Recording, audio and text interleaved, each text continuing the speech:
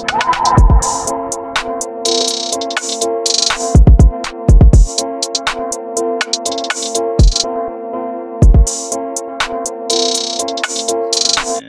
action. So essentially, we have again just this M formation, okay, in confluence with our 61 Fibonacci, in confluence to this well-respected zone. You can see if we look into the past, just by looking in the past, you can see it is well-respected. We have some support and previous resistance. And again, the candlesticks are slowing down, okay? Let's see. Yeah, it was really weird. I don't know what happened. Everything the call just ended for some reason. But it's let's just go ahead and get going. So had CHF, we are still in this trade, still in profits. Again, risk is our stop losses and stop profits. So essentially this is a risk-free trade. Okay, we had simple break, retest, continuation. You can see the candlestick is engulfed the last 1, 2, 3, 4, 5, 6, almost 7 days. Okay, so I am definitely looking to hold on to this pair. And we just called this Euro AUD setup. Okay, the reason I personally called this trade was we had this uptrend, which was violated. You can see we had some strong wick rejection. You go ahead and zoom in. Okay. We had some strong wick rejection over here, some daily indecision. All right. Pin bar, and you can see the size of the wick and is bigger than the size of the body of the candlestick. Okay. And then we had a doji right after that, and then a strong rejection. And you can see it broke, retested this quarterly psychological zone. And I'm seeing some follow through on the 4-hour. Go ahead and refresh that. So again, just a break, retest, continuation.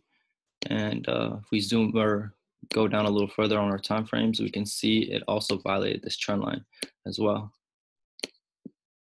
Okay. So first TP is going to be 60 pips down to this well-respected zone over here. Second TP would be down here. Okay. And same thing with Euro NZD. Okay, they're the same, almost the same pairs, because the NZD and AUD pairs are commodity-driven currencies. That's why they move very similarly. Okay, so essentially we have the same thing. It's breaking this trend line. Okay, and then if it does break, we have 300 pips to the downside. Okay, and then this is the center point of this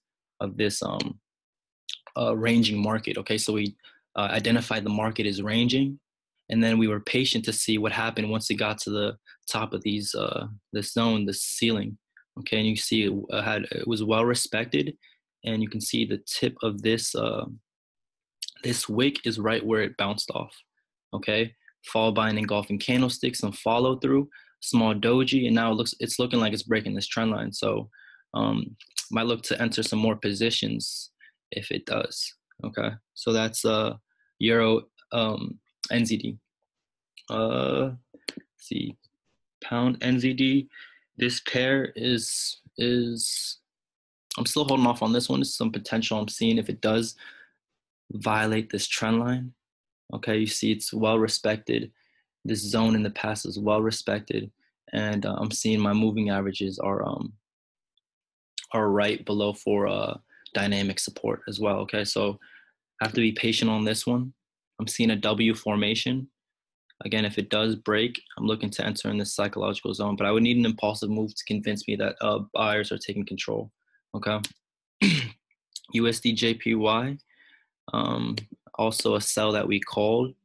You see it violated this trend line.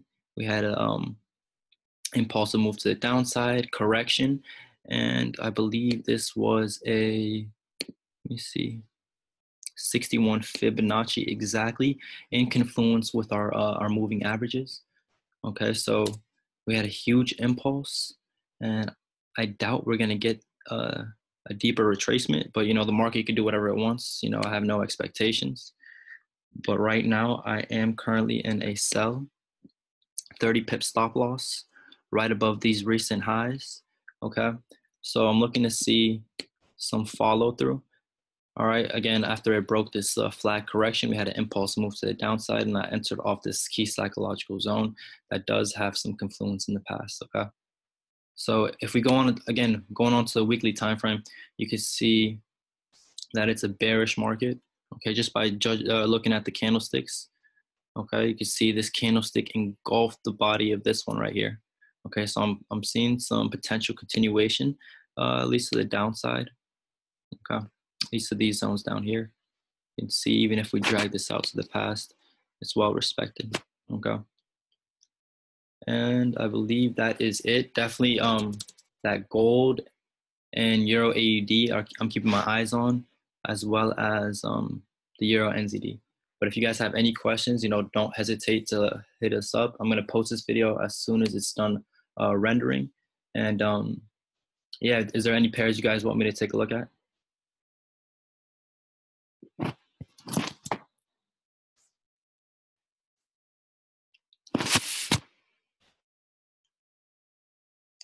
Okay, I guess not. So I hope everyone is having a wonderful evening.